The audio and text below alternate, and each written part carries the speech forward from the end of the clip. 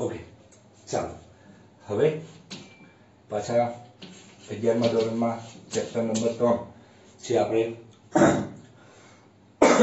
ત્રિકોણમિતિ વિધેયની વાત કરતા એમાં આગળ વધીએ. આ કાલના એક્ઝામ્પલ મેં તમને હોમવર્કમાં આપ્યા એને મેં બોર્ડ ઉપર રાખેલા છે, જેથી આજે આપણે સોલ્વ કરી નાખીએ. ઇન કેસ તમને ના ફાવ્યો હોય અથવા તમારો આન્સર સાચો છે કે નહીં જોવા માટે મેં અહીં રાખી મૂકી દીધી રકમ, જે અત્યારે આપણે સોલ્વ કરીએ. ઓકે, ચાલો. શું આપેલું હતું કે પહેલી રકમ એવી હતી કે tan x - π/2. હવે આપણું જનરલ ફોર્મ છે, તો જનરલ ફોર્મ આપણે આ ટાઈપનું યાદ રાખવાનું. મેં તમને પહેલા કીધું કે જનરલ ફોર્મ તમે કોઈ પણ ફંક્શન હોય, sin cos tan કોઈ પણ ફંક્શન હોય, ફંક્શનમાં પહેલા એંગલ હોવો જોઈએ, પછી sin હોય કોઈ પણ, અને પછી કોઈ વેરિયેબલ હોય. અહીં કોઈ વેરિયેબલ x, કોઈ 90 સિવાયનો એંગલ હોય, π/4 હોય, π/6 હોય, કોઈ પણ એંગલ હોઈ શકે. અને અહીં જે હોય 90 ના ગુણકમાં, એટલે કે 90 ના ગુણકમાં જે એંગલ હોય એ ત્યાં હોવો જોઈએ, અને વચ્ચે કોઈ પણ સાઇન હોય, પ્લસ અથવા માઇનસ. મલ્ટીપ્લિકેશન એવું આપણે અત્યારે ચર્ચામાં નથી આવતું. તો અહીં પહેલો ઘટક π/2 હોવો જોઈએ અને ચલ પર પાછળ હોવું જોઈએ. તો ઈ બંને માટે પહેલા આપણે સારું રૂપ આપવું પડશે. ચાલો, tan આ બંનેમાંથી આપણે માઇનસ કોમન કાઢી લઈએ. માઇનસ કોમન કાઢીએ તો π/2 માઇનસ x થઈ જાય, કારણ કે માઇનસ અંદર જાય તો માઇનસ π/2 અને minus minus plus x. Okay, અને કાલ આપણે એક વાત થઈ એમાં જે આઈડેન્ટિટીઝ હતી એમાં tan - x હોય તો એ માઇનસ શું થઈ જાય, માઇનસ tan x. ઓકે, એમાંથી જે માઇનસ એંગલમાં જે માઇનસ હોય માઇનસ બહાર આવી જાય, તો આમાં પણ બહાર આવી જશે, તો minus tan π/2 minus x. Okay, π/2 minus x એટલે આપણે સ્ટાન્ડર્ડ ફોર્મ માં ફેરવી નાખ્યું. પહેલા એંગલ જે 90 ડિગ્રીમાં છે એટલે એની હારે કોઈ મલ્ટીપ્લિકેશન હોવો જોઈએ, પરંતુ અહીં પ્યોર 90 નો ખૂણો આપેલો છે, વચ્ચે કોઈ પણ સાઇન છે અને પછી કોઈ વેરિયેબલ આપેલો છે x. તો π/2 છે એટલે કે આપણું વિધેય બદલાઈ જશે. તો શું આવશે, tan નું cot. શું આવે, tan નું cot. ચલ પર કેવું છે, x, એટલે x આવશે. π/2 ક્યાં આવશે, અહીં આવશે માઇનસ. માઇનસ એટલે કયું ચરણ જોવાનું, ઘડિયાળની દિશામાં. ઘડિયાળની દિશામાં એટલે ક્લોકવાઇઝ ની વાત થાય છે, તો કયું ચરણ આવશે, odd, s, p and c. Odd એટલે કે બધા, જ્યાં sin cos tan cot sec કે cosec બધા કેવા હશે, પ્લસ હશે. પરંતુ અહીં આપણે પ્લસ મૂકી દઈએ. આ માઇનસ છે, યાદ રાખજો કે જે એંગલમાંથી માઇનસ બહાર આવ્યા એ માઇનસ છે, નહીં કે ઓલેસ્ટીસી મુજબ. ઓકે, એટલે plus minus minus cot x. શું આન્સર આવશે, minus cot x. Okay, tan x - π/2 હોય તો શું આન્સર આવે, minus cot x. π/2 minus x હોત તો સીધો આપણે 10માં જે ભણી ગયા એમ cot x જવાબ આવે. ઓકે, આ પહેલો જે હોમવર્કમાં એક્ઝામ્પલ આપેલો હતો એનો આન્સર.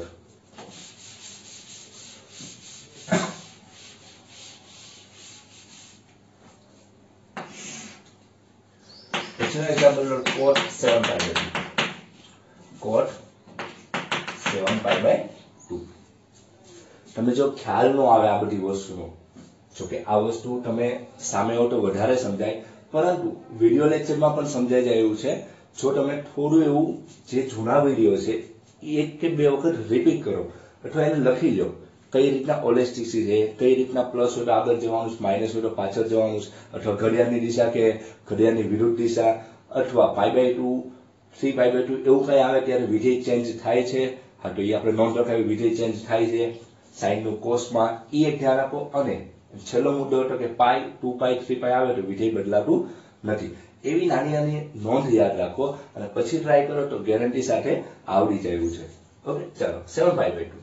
7π/2 ની વેલ્યુ ઈઝી છે, પરંતુ આપણે જે રીતના ગણીએ છીએ એમાં આપણે આગળ વધીએ. આપણે કાલ વાત થઈ હતી કે 7 માંથી 1 બાદ કરો અથવા 7 માં +1 કરો. તો 1 બાદ કરો 6, તો 6 ભાગાકાર 2 કરો તો પણ આન્સર આવી જાય છે. અને 7 માં +1 કરો તો 8 ભાગાકાર 2 તો પણ આન્સર આવી જાય. કોઈ પણ મેથડ થી આન્સર આવી જાય. આપણે આ વખતે થોડું અલગ કરીએ.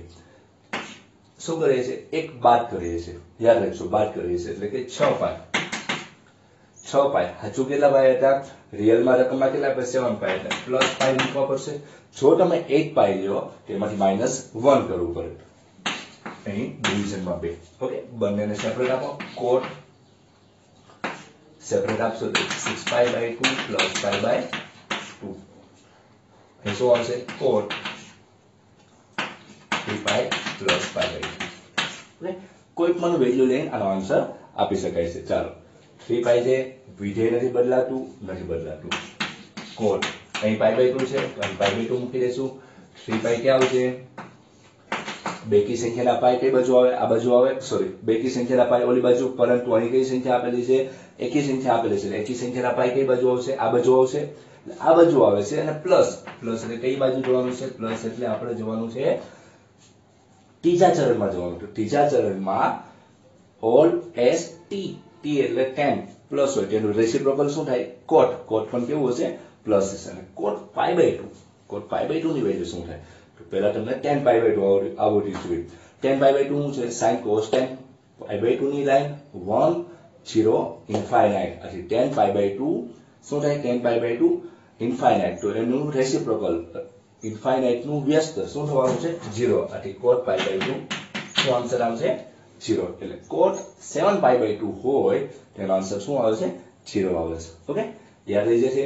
cot 7π/2 હોય તેનો આન્સર શું આવે? 0 આવે છે. એક બીજો હોમવર્કમાં આપેલો હતો, ખાસ નોંધ કરજો. અને એની પછીનો એક્ઝામ્પલ જોઈએ જે હોમવર્કમાં આપેલો હતો. sec બ્રેકેટમાં 3π - π/4. જોઈએ પહેલા, વિધેય બદલાતું નથી, કારણ કે π, 2π, 3π એવું કોઈ ફોર્મ આવે ત્યારે વિધેય ચેન્જ થતું નથી. ઓકે, તો sec નું શું રહેશે? sec અહીં એંગલ તરીકે શું આપેલું છે? π/4. 3π ક્યાં આવશે? અહીં આવશે. 3π ક્યાં આવે? અહીં આવશે. માઇનસ એટલે કઈ દિશામાં? ઘડિયાળની દિશામાં. તો ઘડિયાળની દિશામાં આ રીતના રોટેશન થાય. તો અહીં ઊભા હોય તો રોટેશન મુજબ તમે કયા ચરણમાં વહી જાઓ? સેકન્ડ એટલે કે બીજા ચરણમાં. બીજા ચરણમાં ઓલ એસ, એસ એટલે સાઇન પ્લસ અને એનું વ્યસ્ત કોસેક ઈ પ્લસ હોય. બાકીના બધા કેવા હોય? માઇનસ. એટલે આપણે જોઈ લેવાનું રકમમાં શું પૂછ્યું? સેક. જે બીજા ચરણમાં સેક કેવું હશે? માઇનસ હશે. એટલે અહીં શું આવશે? માઇનસ. ઓકે, સેક કોનું રેસિપ્રોકલ છે? તો કોસ નું. તો એવું ના ફાવે તો એટલું લખી પણ શકાય તમારે. cos π/4 ની વેલ્યુ હવે તમને મોટી હોવી જોઈએ. 1/√2. √2 પર આન્સર આવશે -√2. ઓકે, એટલે sec 3π - π/4 ની વેલ્યુ આવે -√2. આ તમારા હોમવર્કના એક્ઝામ્પલ થઈ ગયા. હવે આજે આપણે નવા એક્ઝામ્પલની વાત કરીએ.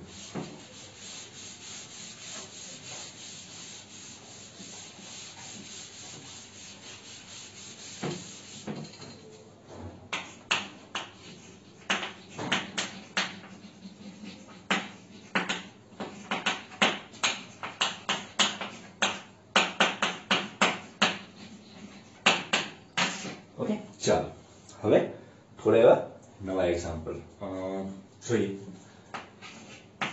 sin 7π/6 ની વેલ્યુ આપવાની છે. શું કીધું? sin 7π/6. ઓકે, ફરી વખત ધ્યાન રાખજો. આવા એક્ઝામ્પલ ખાસ કરવાના, કારણ કે આજ હું તમને સામાન્ય એવી બેઝિક એક્સરસાઇઝ જે તમારા બુકમાં એનસીઈઆરટી બુકમાં આપેલી છે એ ધીમે ધીમે સ્ટાર્ટિંગ કરી દઈશું. કારણ કે 3.8 થી મેં તમને લાસ્ટ ટાઈમ વાત કરી, મે બી 3.7 સુધીની એક્સરસાઇઝના માં આખું ચેપ્ટર વહેંચી દીધું છે. તો જે પહેલા નંબરની 3.1 ની જે એક્સરસાઇઝ છે, જે અંશ માપ અને રેડિયન માપ ઉપર છે, જે આપણે સૌથી લાસ્ટ લેશું, કારણ કે બહુ સિમ્પલ ટોપિક છે, જેમાં ચર્ચા કરવાની એટલી બધી જરૂર નથી. સિમ્પલ આવડવું જોઈએ, જે ફિઝિક્સમાં પણ તમારે શીખવાનું આવશે ને ફિઝિક્સમાં કામ લાગશે. એટલે કે આપણે 3.2 થી આપણે એક્સરસાઇઝ કન્ટિન્યુ 3.2 પછી 3.3, 4, 5 એ બધી કન્ટિન્યુ સાઇન કોસ ના રૂલ્સ ઉપર, એની પ્રોપર્ટી ઉપર અને એના જે આગળ ઘણા બધા એવા ટોપિક આવશે જે તમને નવા લાગશે. પરંતુ આખું એક ચેપ્ટર કમ્પ્લીટ શીખી લો. આની જેવું એક પણ ચેપ્ટર જે સ્ટુડન્ટના નજરથી જોઈએ તો અઘરું એક પણ નથી. 11મા ધોરણની વાત કરીએ, કારણ કે સાઇન કોસ બધાને મોસ્ટ ઓફ અઘરું લાગતું હોય, પછી હોતું નથી, પરંતુ જનરલી લાગતું હોય. તો બેઝિક પહેલા શીખી લો અને પછી એમાં એક્સરસાઇઝ જોશું. આજે આપણે સામાન્ય એક્સરસાઇઝ ચાલુ કરશું અને જ્યાં જ્યાં જરૂર પડે ત્યાં હું બધી જગ્યાએ તમને ઓલેસ્ટીસી નું ચક્ર એટલે કે એકમ વર્તુળ એ બધું તમે નોટ કરાવતું જઈશ, જેથી તમે ખ્યાલ આવે. બાકી એકવાર આ બધું મગજમાં સ્ટોરેજ થઈ જાય પછી કઈ જરૂર નથી. તમને શું વેલ્યુ માંગેલી? sin 7π/6. sin 7π/6. તો એકવાર હાઉ બેઝિક રીતના કર્યું કે 7 ઉપર છે એમાં +1 કરો તો 8 આવે. તો 8 ભાગાકાર 6 જે સામાન્ય પોઈન્ટમાં ડિવિઝન આવે છે. આ પૂર્ણ સંખ્યા આપતી નથી એટલે કે પોઈન્ટમાં જવાબ આવે છે. તો તમારે ઈ સ્ટેપ લેવાનું નથી. ચાલો એટલે +1 થી તમારે આન્સર નથી આવતો. તો 7 માંથી -1 કરી 7 - 1 7 - 1 6 થવાનું. જેવું છે 6 છે 6 6 પર થઈ જાય. શું આન્સર આવે? 1. એટલે એક વસ્તુ નોટ કરવા જોઈએ કે જો અહીં 7 માંથી 1 બાદ કરું તો ભાગાકાર મારે શક્ય બને છે. જો અહીં બાદ કરવાનો આવે તો જ્યારે ગણતરી કરો ત્યારે એનાથી ઊંધું વિચારવાનું, પ્લસ કરવાનું. કઈ રીતના? તો જોઈએ. એટલે કે -1 કરવાના. ચાલો sin સોલ્યુશન sin શું જરૂરિયાત? 7 માંથી -1 કરો તો આપણને ઈઝી આવતું એટલે 6 આવતું એટલે આપણે પહેલા 6 મૂકી દે. ત્યાં મનમાં શું વિચાર્યું? -1 કરવાનું. તો અહીં એનથી જો તમે એ રીતે યાદ રાખતા હોય, બાકી બહુ સિમ્પલ. સાચું આ રીતે યાદ રાખે કે 6π મૂક્યા છે, કેટલા જરૂર છે? 7. તો કેટલા ઘટે છે? +5. તો સિમ્પલ થઈ ગયું. એટલે એવી રીતના યાદ રાખો કે મેં 7 માંથી -1 કરીને જે ઘટક આવ્યો એનો ડિવિઝન શક્ય બન્યો હતો. તો કેટલા મેં માઇનસ કેટલા કર્યા હતા? 1. તો અહીં કેટલા કરી નાખવાના? પ્લસ કેટલા છે? ભાઈ 6 હતા એમાં +1π. નીચે કેટલા છે? 6. ચાલો sin પછી એકવાર આ બની જાય પછી બહુ સિમ્પલ હોય, બેને સેપરેટ આપી દેવાનું. Okay sin π + π/6. ઓકે આ બંને કટ થઈ જવાના. પછી કોઈ નવી વસ્તુ નથી કરી. જો 6 × 6 6 ને 7π/6. આ વસ્તુને નવી રીતના રજૂઆત એ રીતના કરો જેથી આપણે ઓલેસ્ટીસીના રૂલ વાપરી શકીએ, જેથી આપણને વેલ્યુ મળે. ઓલેસ્ટીસીનો રૂલ જે એકમ વર્તુળ છે એમાં કન્વર્ટ કરી નાખો જેથી તમને આની વેલ્યુ ગોતતા આવે. ઘણી બધી વેલ્યુ છે, જેમ કે 75 ની વેલ્યુ આપણે આનો જ ઉપયોગ કરીને બનાવશું. ચાલો sin પહેલા તો પાઈ આવે છે. હા π/2 નથી એટલે પાઈ છે. પાઈ છે એટલે વિધેય બદલાવાનું નથી એટલે sin નું sin અહીં જે હોય મૂકી દઈશું આપણે. sin π/6. પાઈ ક્યાં આવશે? અહીં આવશે. all s t n c pi plus જવાનું છે. ઘડિયાળની વિરુદ્ધ દિશા. ઘડિયાળ આ બાજુ રોટેટ કરે પરંતુ આપણે વિરુદ્ધ દિશામાં એટલે કે આ બાજુ રોટેટ કરાવે. એટલે અહીં છો અને આ બાજુ ગયા એટલે કયું ચરણ આવ્યું? ત્રીજું ચરણ. ત્રીજા ચરણમાં કોણ હોય? t. t એટલે tan અને એની વ્યસ્ત કોટ એ બંને પ્લસ હોય. બાકીના બધા ત્રીજા ચરણમાં કેવા હોય છે? માઇનસ. બાકીના બધા એટલે sin cosec sec અને cos માઇનસ હોય. તો અહીં રકમમાં શું પૂછ્યું? sin. sin ત્રીજા ચરણમાં કેવું હોય? માઇનસ. એટલે આગળ શું મૂકવાનું? માઇનસ. હવે આપણે વેલ્યુ આપી દઈએ -6 180 / 6 30 નો ખૂણો. sin 30 ની વેલ્યુ શું થાય? 1/2. શું આવે? 1/2. આગળ માઇનસ એટલે -1/2. 180 / 6 30 નો ખૂણો. ઓકે એટલે sin 7π/6 7π/6 ની વેલ્યુ આવે -1/2. આ કેટલો એંગલ થઈ ગયો? 30 30 ગુણાકાર 70 210. sin 210 ની વેલ્યુ કોઈ પૂછે એટલે શું આવે? -1/2.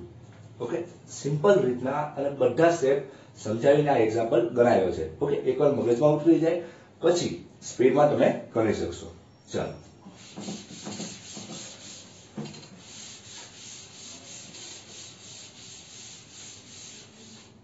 હવે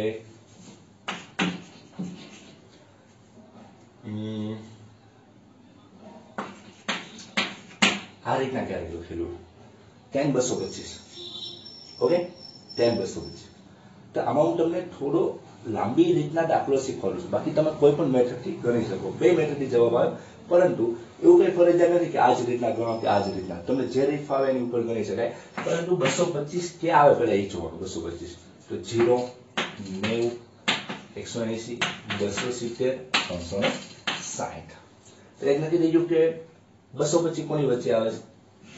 અહીં કઈક આવે છે 180 અને 270. જો સંબંધ કેવો જો 180 માં તમે 45 એડ કરો તો 225 થવાના અને 270 માંથી 45 બાદ કરો તો પણ શું થવાનું તમારે 225 થવાના એટલે નક્કી થઈ ગયું 180 ની વાત કરીએ તો પ્લસ કરવાના છે અને 270 ની વાત કરીએ તો માઈનસ કરવાના છે ઓકે બહુ સિમ્પલ રીતના તમે જે પણ મેથડ થી ગણો હોય એ રીતના ગણી શકાય હું તમને બે રીતના ગણાવું છું એકવાર 180 નો ઉપયોગ કરીને ગણાવું છું એકવાર 270 ની વાત કરું છું બેમાં થોડો ચેન્જ થાય ગણતરીમાં જવાબ તો બંનેમાં કોપી જ આવે કારણ કે 10 ની વેલ્યુ અનન્ય એક જે આવતી હશે એ જ જવાબ આવશે પછી તમે કોઈ પણ મેથડ વાપરો ઓકે એટલે નક્કી થઈ ગયું કે 225 કોની વચ્ચે આવે છે આની વચ્ચે તો 180 માં કેટલા એડ કરો 45 એડ કરો ત્યારે પણ 225 આવે છે અને 270 માંથી 45 જોઈ તમને એવું લાગે તો 10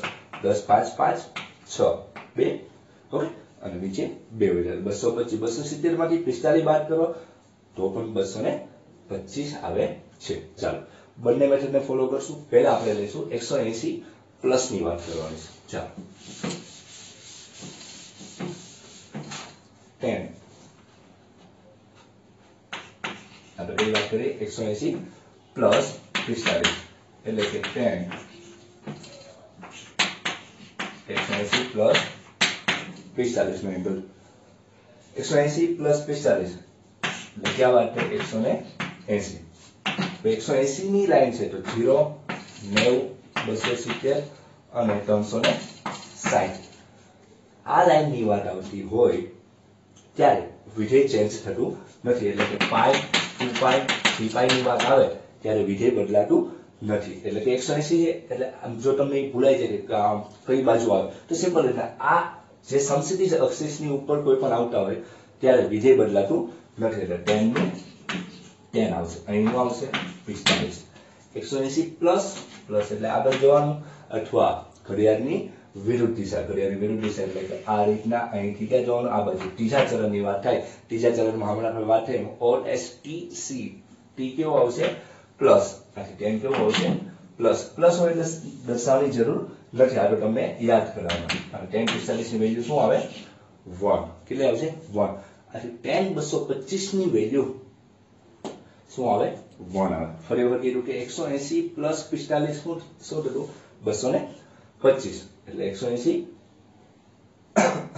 180 પ્લસ 45 ચાલો 180 છે એટલે વિધેય બદલાતું નથી છે 45 180 પ્લસ ત્રીજા ચરણમાં જાય ત્રીજા ચરણમાં કેવું આવશે પ્લસ આવશે એટલે 1 વેલ્યુ આ વાત થઈ 180 ની હવે આનું આ એક્ઝામ્પલ આપણે 270 ની વાત કરીએ ચાલો 225 મેં તમને વાત કરી કે 270 માંથી 45 બાદ કરો તો પણ 225 આવે છે જબ 180 માંથી 180 પ્લસ કરતા है 270 માંથી 45 तो 270 છે એને કઈ એક્સિસ ઉપર આવે y ઉપર એટલે કે આમ જોઈએ તો 0 π/2 પાઈ 3π/2 270 નું 3π/2 π/2 વાળો ફંક્શન આવે અથવા y એક્સિસ ઉપર કોઈ ઘટક આવતો હોય તો વિધેય બદલાઈ જશે તો 10 નું વિધેય શું થઈ જાય cot 10 નું વિધેય શું થઈ જાય cot કઈ આવશે x તરીકે કોણ છે 45 એટલે cot 45 270 માઈનસ ચાલો એટલે કે આપણે 270 અહીંયા આવશે માઈનસ માઈનસ એટલે ઘડિયાળની દિશા એટલે કે આ રીતના રોટેશન અહીંથી કઈ બાજુ જવાનું આ બાજુ કયું ચરણ ત્રીજું ચરણ ત્રીજા ચરણમાં ઓલ એસ ટી ટી એટલે 10 પ્લસ એનું વ્યસ્ત શું થાય કોટ પણ કેવું આવશે પ્લસ અને કોટ 45 ની વેલ્યુ તો 10 45 ની વેલ્યુ હોય એના કરતા વ્યસ્ત આવે 10 45 ની વેલ્યુ 1 છે તો 1 નું વ્યસ્ત એટલે કે 1/1 ક્યુ 1 નું વ્યસ્ત શું થવાનું 1 એટલે શું આન્સર આવશે 1 એટલે કોઈ પણ મેથડ વાપરો કે તમે 180 પ્લસ કરો કે 270 માંથી માઈનસ 45 કરો એની હારે કોઈ પ્રશ્ન નથી ખાલી આ એક્સિસ ઉપર કોઈ ઘટક આવતો હોય તો વિધેય ચેન્જ થતું હોય અને આ એક્સિસ ઉપર આવે વિધેય ચેન્જ થતું નથી આવું એક્સિસ એવું બોલાય નહીં પરંતુ આપણને યાદ રહે એની માટે હું તમને કહું છું બાકી એવી રીતના ના બોલી શકાય પણ મગજમાં વિચારીને તમે ગણતરી કરો તો કોઈ પ્રોબ્લેમ ના આવે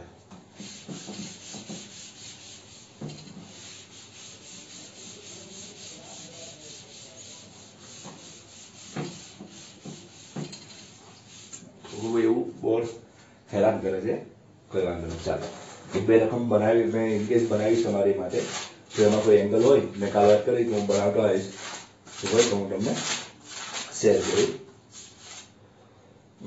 5π/6 ઓકે આપણે મોસ્ટ આપણે રકમ લઈ નાખી છે એક ખ્યાલ આવી ગયો કે આ રીતના આપણે ગણવાના છે ઓકે હજી એક આપણે આગળ એ તો મેં તમને ગણાવી દીધી છે 5π/6 આપણે ગણી 7π/6 ઓકે હવે જો વચ્ચે જરૂર પડતી જશે ઓકે ચાલો હવે વચ્ચે જેવી જરૂર પડે એ રીતના હું તમને આમાં હું થાય કોઈ પણ તમે ઘણા બધા આવા એક્ઝામ્પલ બનાવી કે 7π/6 કે કોઈ પણ કેટલા બધા એક્ઝામ્પલ જાતે રકમ બનાવી શકો છો પરંતુ એની પ્રેક્ટિસ કરી એની કરતા બુકની પ્રેક્ટિસ કરી બુક જલ્દી પૂરું થાય તો નવા મટીરિયલ વાપરવા તો એનો ઉપયોગ કરીને જીમાં કયા ટાઈપના પૂછાણા એ બધી ચર્ચા વધારે કરે કારણ કે આ એકનો એક કન્સેપ્ટ ફરી વખત રિપીટ કરો એ કોઈ મહત્વનું નથી પરંતુ આ ફર્સ્ટ 2-3 લેક્ચર હતા અને શરૂઆતમાં તમને ખ્યાલ ન હોય એટલે મેં તમને થોડું બેઝિક રિપીટ ડેઈલી ઓલેસ્ટીસી બોલતો જાઉં ને રિપીટ કરાવશું હવે આપણે સ્પીડમાં થોડી એવી બુક પણ ચલાવશું અને જેટલા ટાઈપના આપણે જેટલી એક્સરસાઇઝ જોઈએ એક કે બે એક્સરસાઇઝ જોશું તો એ ટાઈપના એમસીક્યુ જે તમે ગુજરાતની એક્ઝામમાં અને જીમાં કયા ટાઈપના પૂછાય એવા આપણે એક્ઝામ્પલ જોડે જોડે સોલ્વ કરતા જશું ઓકે ચાલો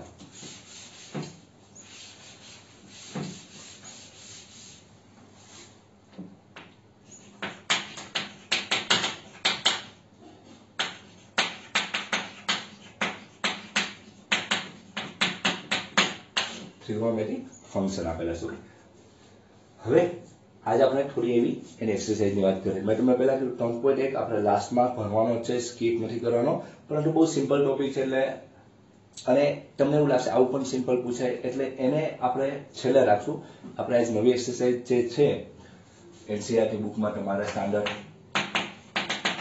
11માં ચેપ્ટર નંબર 3 અથવા યુનિટ નંબર 3 માં ત્રિકોણમિતિ વિધેયો છે જો તમારે બુક ના હોય તો ચિંતા ના કરો જે ટાઈપનો હું એક્ઝામ્પલ કરાવું એ સોલ્વ કરો એટલે ઘણું છે તમારી માટે એમાંની 3.2 એક્સરસાઇઝ ઓકે એક્સરસાઇઝ નંબર 3.2 ધીમે ધીમે આજ આપણે એક એક્સરસાઇઝ પૂરી કરવાની ટ્રાય કરશું બહુ સિમ્પલ એક્સરસાઇઝ છે એટલે અને બહુ નાની એવી એક્સરસાઇઝ કે 5 કે 10 એક્ઝામ્પલ આપેલા છે ચાલો એક્સરસાઇઝ મારી જોડે બુક છે એમાં મેં એક્સરસાઇઝ તમારી લખેલી છે એટલે કે એક્ઝામ્પલ લખીને આવેલા છે હવે આપણે રકમ લઈ ચાલુ કરીએ ચાલો પહેલી રકમ છે તમને કે નીચે આપેલા વિધેયમાં બાકીના બધા વિધેય મેળવો જે 10માં તમે આવી ગયું જેમ કે એક રકમ આપું છું cos x is equal to -1/2 cos x is equal to -1/2 x ત્રીજા ચરણમાં છે ઓકે ચાલો શું કીધું cos x બરાબર -1/2 અને x ત્રીજા ચરણમાં છે કયા ચરણમાં ત્રીજા ચરણમાં છે તો બાકીના આપણે રકમ લખી નાખીએ બાકીના વિધેયો મેળવો ઓકે શરૂઆતના 5 એક્ઝામ્પલ આ ટાઈપના આપેલા છે કે નીચે આપેલા વિધેયનો ઉપયોગ કરીને બાકીના વિધેયો મેળવવાના છે તો વિધેય શું આપેલું cos x બરાબર -1/2 અને એને એક કન્ડિશન આપેલી છે જો એક શરત એ મૂકેલી છે કે x એ બિલોંગ કરે છે અને અલગ અલગ ઘણી બધી રીતના લખાય તમને તો બેઝિક શીખવાડું કે x એ ત્રીજા ચરણમાં છે કયા ચરણમાં છે ત્રીજા ચરણમાં છે થોડા અક્ષર ખરાબ છે ટ્રાય કરજો x બિલોંગ આ નવી રીતના દર્શાવે x બિલોંગ્સ ટુ ત્રીજું ચરણ ત્રીજા ચરણને કઈ રીતના ત્રીજું ચરણ હોય કે અહીં હોય ત્રીજું ચરણ કોની વચ્ચે હોય પાઈ અને 3π/2 એટલે x બિલોંગ કરે છે પાઈ અને 3π/2 ની વચ્ચે આ રીતના પણ આપેલું હોય ખાસ ધ્યાન રાખજો x બિલોંગ કરે છે પાઈ અને 3π/2 ની વચ્ચે અથવા આને નવી પણ રીતના લખી શકાય કે પાઈ less than or equal to અથવા પાઈ બિલોંગ કરે છે 3π/2 ઓકે ચાલો 3π હરખું લખી નાખીએ 3π/2 કે x કોની વચ્ચે બિલોંગ કરે છે પાઈ અને 3π/2 ની વચ્ચે આ કોઈ પણ રીતના તમને રકમ આપી શકે ગુજરાતીમાં લખી નાખે x એ ત્રીજા ચરણમાં છે અથવા x બિલોંગ કરે છે પાઈ અને 3π/2 ની વચ્ચે આ રીતના પણ દર્શાવે છે આ ઓપન અને બ્રેકેટ કાઉન્સ ઉપર આપણે ડીપમાં પછી ચર્ચા કરશું અત્યારે આપણે ચર્ચા કરવાની જરૂર નથી હજી અને પાઈ less than x less than, કારણ કે તમે આની પછીનું 3-4 ચેપ્ટર પછી ઇનઇક્વાલિટી ચેપ્ટર નંબર 8 જેને અસમતાઓ કહેવાય ત્યારે આ બધી ચર્ચા કરવાની છે. અત્યારે હાલ પૂરતું આપણે એવું વિચારીએ કે x આ બેની વચ્ચે છે એને આ રીતના દર્શાવે છે. x એ પાઈ અને 3π/2 ની વચ્ચે આપેલું છે. ઓકે, આ રીતના પણ રકમ આપેલી હોય તો મૂંઝાવાની જરૂર નથી. એટલે જ મેં તમને અગાઉથી કહી દીધું. જો કે ચોપડીમાં તમને આ સિમ્પલ રકમ આપેલી છે કે x એ ત્રીજા ચરણમાં છે. x એ ત્રીજા ચરણમાં છે. cos x ની વેલ્યુ આપેલી છે -1/2. તો બાકીના વિધેય એટલે કયા હતા? sin. cos તો આપેલું sin, cosec, tan, cot અને sec ગોતવાનું છે. ચાલો શું કરશું આપણે? 10મા ધોરણમાં આવું તમે ટ્રાયેંગલ બનાવતા તે 90 ડિગ્રી લેતા. cos સિમ્પલ વસ્તુ છે. પહેલો એક્ઝામ્પલ છે હું બધું લખી દઉં. cos θ બરાબર પાપાના છેદમાં શું થવાનું છે? કર્ણ થવાનું છે. ઓકે, પાછળની બાજુ જો ગણતરી કરતા હોય ત્યારે માઇનસની નિશાની જો. એક તો તમને ખબર પડી કે ત્રીજા ચરણ, હું તમને એની થોડી હિન્ટ આપી દઉં. ત્રીજા ચરણની વાત છે. ઓકે, ત્રીજા ચરણમાં કોણ હોય? t. tan અને cot બે જ પ્લસ, બાકીના બધા કેવા છે? માઇનસ. બાકીના બધા માઇનસ એટલે cosec પણ કેવું છે? માઇનસ. આથી રકમમાં કેવું આપેલું? જો નોટ કરજો, માઇનસ આપેલું છે. કારણ કે એના x કેવો કીધો? ત્રીજા ચરણમાં cos તો કેવો હોય? ઋણ હોય. આથી રકમમાં એને માઇનસ આપવું જ પડે. એટલે રકમ તમારે ચેક કરી લેવાની, કઈ ભૂલ નથી ને. તો t એટલે કે tan અને cot એ બંને પ્લસ, બાકીના બધા કેવા છે? માઇનસ. એટલે ગણતરી કરો ત્યાં માઇનસ તમે અત્યારે ના લ્યો તો કોઈ પ્રશ્ન આવશે નહીં. ચાલો થીટા અથવા આપણે થીટા તરીકે અહીં એંગલનું છે x, પાછળની બાજુ 1, પાછળની બાજુ છેદમાં કર્ણ કેટલો આવશે? 2. ઓકે, એક વખત એક્ઝામ્પલ ગણાવી દો. આવું બધું તમને બહુ બધું આવડે છે અને તમે આવું બધું શીખી ગયા છો. આને ઘણા બધા પ્રેક્ટિસ કર્યા એટલે એક જ એક્ઝામ્પલ આવી રીતના તમને કઈ રીતના ab² bc² એવું બને છે એવું સમજાવું. બાકી તમારે ડાયરેક્ટ લખવાનું હોય abc ac² ab² plus bc². Okay, ac² એટલે 2² શું આવશે? 4. સોરી, ab² શું આવશે? 4. ac² એટલે 2/4. ab² જે આપણે ફાઇન્ડ આઉટ કરવાનું છે એટલે ab² અને bc² 1/8. ab² 4 - 1 એટલે શું આવશે? 3. એટલે ab² ab શું આવ્યું? √3 આવશે. ઓકે, આવું તમને આવડે છે. ચાલો હવે આની ઉપરથી આપણે આન્સર લખીએ. ચાલો સૌથી પહેલા cos નું વ્યસ્ત શું આવશે? sec x. એટલે સીધું આનું વ્યસ્ત 1/2 નું વ્યસ્ત શું થાય? 2. કયા ચરણમાં છે? ત્રીજા ચરણમાં sec કેવું હશે? માઇનસ. કારણ કે ત્રીજા ચરણમાં આપણે tan અને cot જ પ્લસ લખવાનો, બાકીના બધા કેવા છે? માઇનસ. sec આવી ગયું. ચાલો એક વેલ્યુ પૂરી. પછી sin ગોતીએ. sin x બરાબર સામેની બાજુ √3 આવશે. કર્ણ કેટલો છે? 2. પરંતુ ત્રીજા ચરણમાં છે એટલે ખાસ ધ્યાન રાખજો. ત્રીજા ચરણમાં શું આવશે? માઇનસ આવશે. એનું વ્યસ્ત cosec 2/√3 એ પણ કેવું આવશે? માઇનસ આવશે. ઓકે, કેટલા થઈ ગયા? 1 2 3 ને 4. હવે કોઈ બાકી રહ્યું? tan કેવું આવશે? સામેની બાજુ છેદમાં પાછળની બાજુ √3 છેદમાં 1 ની કોઈ વેલ્યુ નથી. મીન્સ કે 1 ડિવિઝનમાં ના લખો તો ચાલે. પણ ખાસ યાદ રાખજો, tan ત્રીજા ચરણમાં tan કેવું હશે? પ્લસ. એટલે કેવું આવશે? પ્લસ. અને tan નું વ્યસ્ત cot x √3 નું વ્યસ્ત 1/√3 એ પણ કેવું આવશે? પ્લસ. એટલે નક્કી થઈ ગયું ત્રીજા ચરણમાં tan અને cot plus sec sin cosec અને cos કેવા આવશે? માઇનસ આવશે. ઓકે, આ એક તમારી સિમ્પલ વસ્તુ થઈ ગઈ. તો આમાં નવું શું? 10માં એવું આવતું, પરંતુ નવું આમાં એક ધ્યાન રાખવાનું હતું કે જે તમારો એંગલ છે એ તમને ચોખવટ કરી દીધી કે ત્રીજા ચરણમાં બિલોંગ કરે છે, ત્રીજા ચરણ ઉપર આધાર રાખે છે. આથી બાકીના જે ફંક્શન કઈ રીતના પ્લસ આપે છે કે માઇનસ આપે છે એ ધ્યાન રાખવાનું. જો કે આ એક્ઝામ્પલ તમે સિમ્પલ રીતના પણ સોલ્વ કરી શકે કે કોસની વેલ્યુ 1/2 ક્યારે થાય છે? તો 1/2 60 ના એંગલે થાય છે અને 60 ના એંગલે આ બધાનો ઉપયોગ કરો તો તમને વેલ્યુ મળી જાય. પરંતુ આ એક સિમ્પલ મેથડ અને બધા માટે કોમન મેથડ છે એટલે મેં આ રીતના તમને એક્ઝામ્પલ ગણાવ્યો. ચાલો નેક્સ્ટ એક્ઝામ્પલ જોઈએ આપણે.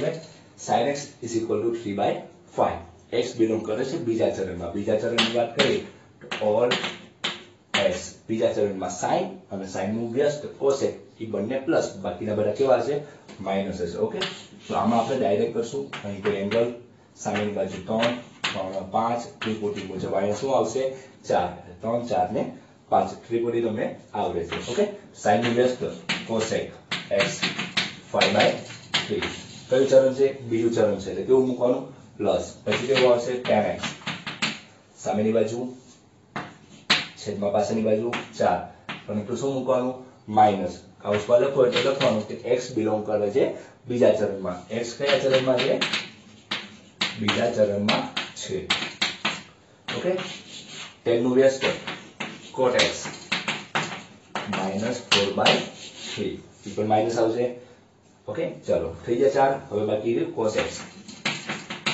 cos x પાછળની બાજુ છેદમાં 3 4 ના છેદમાં 5 પણ બીજા ચરણમાં cos કેવું છે માઈનસ cos નું વ્યસ્ત sec x ઈ પણ કેવું હશે માઈનસ ઓકે શરૂઆતના બેઝિકના જે મેં તમને વાત કરી કે રેસિપ્રોકલ યાદ રાખો નિશાની યાદ રાખો પોલેસ્ટિસિટી થોડુંક સમજો અને આ જે 10માનો બેઝ વાપરો તો તમને એક્સરસાઇઝ બધી સિમ્પલ જ રાખજો જો આ 3.2 જે એનસીઈઆરટી બુકને આપણે એક્ઝામ્પલ ચાલુ કરી દીધા જે આપણે બેઝિક ભણતા એની કરતા પણ સિમ્પલ છે ખાલી ધ્યાન રાખવા જેવું નવું આવે x બીજા ચરણમાં છે એ તમારે ધ્યાન રાખવાનું અને પોલેસ્ટિસિટીનો ઉપયોગ કરો અને આ રીતના આન્સર મળે એટલે કહેવાનો મતલબ એવો છે કે બેઝિક જે શરૂઆતના 2-3 લેક્ચર જે શીખવાડ્યા એ ફરી વખત જોઈ નાખો પછી નવા ફોર્મ્યુલા આપીશ એ પણ જોઈ નાખો અને પછી તમે આ રીતના ટ્રાય કરો તો તમને ગેરંટી સાથે આની એક્સરસાઇઝ આવડી જશે ઓકે ચાલો આની પછીનો એક્ઝામ્પલ જોઈએ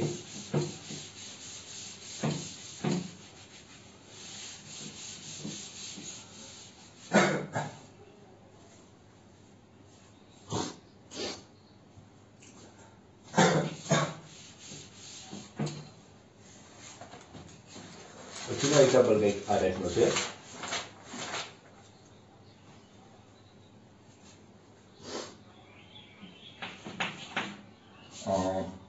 ત્રીજા નંબરનો એક્ઝામ્પલ cos x =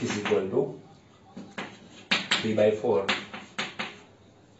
x એ ત્રીજા ચરણમાં છે કયા ચરણમાં છે ત્રીજા ચરણમાં આપેલું x એ ત્રીજા ચરણમાં છે કયા ચરણમાં આવ્યું ત્રીજા ચરણમાં ઓકે કોટ આપેલું છે સિમ્પલ એક્ઝામ્પલ છે આ હું તમને શરૂઆતમાં હિન્ટ આપીને તમને હોમવર્કમાં આપું છું કારણ કે આની પછીના 2 એક્ઝામ્પલ થોડા એવા ગણવા જેવા છે એટલે હું 2 તમને ગણાવીશ ઓકે x એ ત્રીજા ચરણમાં છે તો ત્રીજા ચરણમાં વાત થાય છે ઓલ s t t એટલે tan અને cot કેવા છે પ્લસ એટલે રકમમાં cot આપણને કેવું આપ્યું પ્લસ આપેલું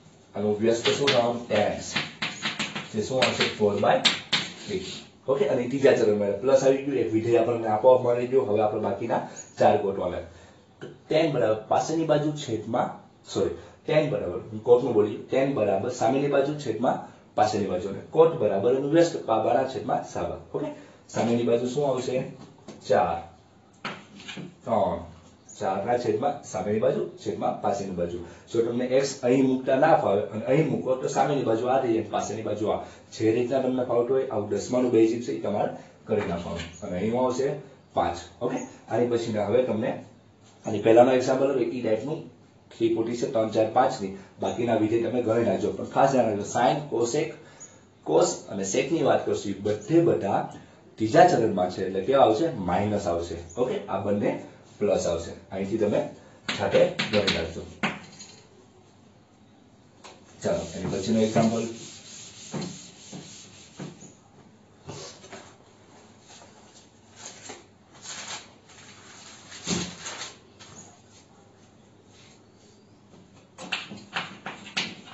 sec x = 13/5 x એ ચોથા ચરણમાં છે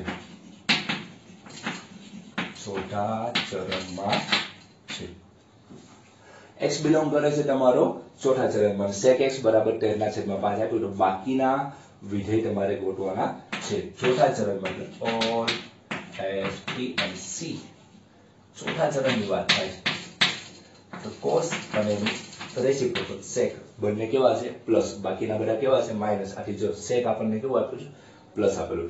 sec નું ઇન્વર્સ એટલે કે એનું રેસિપ્રોકલ શું થઈ જાય cos x 5/13. એક ફંક્શન તો આપણને ડાયરેક્ટ મળી જાય જે સિમ્પલ છે, અને પ્લસ આવશે કારણ કે ચોથા ચરણમાં cos અને sec પ્લસ છે. ચાલો x cos બાબા છેદમાં કર્ણ તો 5, 12, 13 ત્રિકોણની ઉડે 5, 12 અને 13. ઓકે, બાકીના વિધિ જોઈએ આપણે. tan x સામેની બાજુ છેદમાં પાછળની બાજુ 12/5.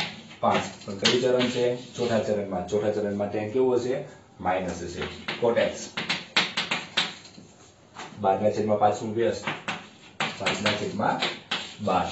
ચોથા ચરણમાં cot પર માઇનસ sin x સામેની બાજુ છેદમાં કર્ણ એટલે 12/13. ચોથા ચરણમાં sin કેવું હશે માઇનસ હશે અને એનું વ્યસ્ત તો સેકન્ડ 13/12. ઓકે, આ રીતના તમારે બાકીના જે ફંક્શન હતા sec એક આપ્યું હતું એની ઉપર બાકીના 5 કઈ રીતના મળે એ મેં તમને શીખવાડ્યું. હજી પણ એક એક્ઝામ્પલ છે. 5 એક્ઝામ્પલ અને પછીના 5 એક્ઝામ્પલ નવા ટાઈપના છે જે આપણે શીખી ગયા છે, પરંતુ આપણે કાલના લેક્ચરમાં લેશું. ઓકે, લાસ્ટ એક્ઝામ્પલ આ ટાઈપનો છે એ ગણિત.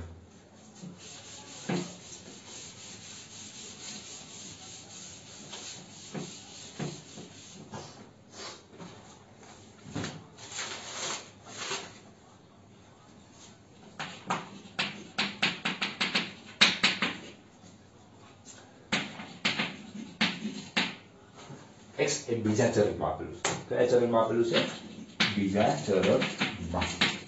ઓકે, tan x બરાબર -5/12. x એ બીજા ચરણમાં છે. બીજા ચરણમાં છે એટલે કે odd s sin અને એનું વ્યસ્ત cos એ બંને પ્લસ, બાકીના બધા માઇનસ. આથી જોઈએ તેમ કેવું આપેલું છે માઇનસ આપેલું છે. ઓકે, ચાલો સામેની બાજુ 5 નિશાની ખાલી ચરણ દર્શાવે છે એટલે નિશાની તમારે મૂકવાની જરૂર નથી, કારણ કે કોઈ ટ્રાયેંગલ હોય કે ચોરસ હોય કે કોઈ પણ એની બાજુ કોઈ માઇનસ હોય ને એટલે માઇનસ લખાય નહીં. સામેની બાજુ 5, સામેની બાજુ છેદમાં પાછળની બાજુ એટલે 12 આવશે અને શું આવશે 5/12. ના આવડે તો 5 નો વર્ગ વત્તા 12 નો વર્ગ 25 પ્લસ 144 169 નું રૂટ કાઢો તો 13 આવશે. ચાલો તેમનું વ્યસ્ત શું આવશે cot x 12/5 કેવું માઇનસ. ચાલો હવે શું ગોઠવવાનું છે sin x સામેની બાજુ છેદમાં કર્ણ 5/13. પરંતુ કયું ચરણ છે બીજું ચરણ. બીજા ચરણમાં sin કેવું છે પ્લસ, એનું વ્યસ્ત cos x પણ પ્લસ હશે 13/5. પછી શું આવશે cos x બાબાના છેદમાં કર્ણ 12/13. બીજા ચરણમાં cos માઇનસ એટલે શું આવશે માઇનસ અને એનું વ્યસ્ત સેકન્ડ -13/12. ઓકે, આ રીતના તમારે બાકીના 5 વિધેય ગોઠવાના હતા. ખાસ ધ્યાન રાખજો ખાલી બેઝિક બધી વસ્તુ કયા ચરણમાં છે, ઓલેસ્ટીસી અને થોડી ગણતરી એવી. ઓકે, ચાલો હવે કાલના લેક્ચરમાં જ્યારે આપણે એંગલ ચાલુ કરીએ ત્યારે કાલના જે 5 એક્ઝામ્પલ ગણશો એટલે આ એક્સરસાઇઝ 3.2 પૂરું થશે અને હું તમને નવી ફોર્મ્યુલા આપીશ અને પછી 3.3 એક્સરસાઇઝ કન્ટિન્યુ કરશું. પરંતુ ખાસ ધ્યાન રાખજો થોડું એવું રિવિઝન કરતા રહેજો ઓલેસ્ટીસી નું, જેથી તમને એક્સરસાઇઝ ગણવામાં બહુ મજા આવે. એટલે કે હવે કાલના લેક્ચર માટે ઓલેસ્ટીસી તમને પરફેક્ટ આવડવું જોઈએ. થોડો જે આપણું શરૂઆતનું બેઝિક ટેબલ હતું, મેં ટેબલ તમને શરૂઆતમાં આપેલું છે, એ ટેબલ તમારે ખાસ શીખી જવાનું. ઓલેસ્ટીસી રૂલ્સ જોઈ રાખજો, વિડીયો લેક્ચર જૂના છે એમાંથી. ના સમજાય તો મને કહેજો, મારા વોટ્સએપ નંબર છે એમાં તમે મને સેન્ડ કરી દેજો કે આ ટોપિક નથી સમજાવવાનો, હું તમને ફરી વખત કહી દઈશ. ઓકે, ખાસ ધ્યાન રાખો અને શીખવાની ટ્રાય કરો તો આરામથી તમને આવડી જશે. ઓકે, અને રિવિઝન કરીને કાલ આવજો. એક મેં તમને હોમવર્કમાં આપેલો આ ટાઈપનો છે અને ગણી નાખજો. ઓકે, ચાલો, થેન્ક યુ.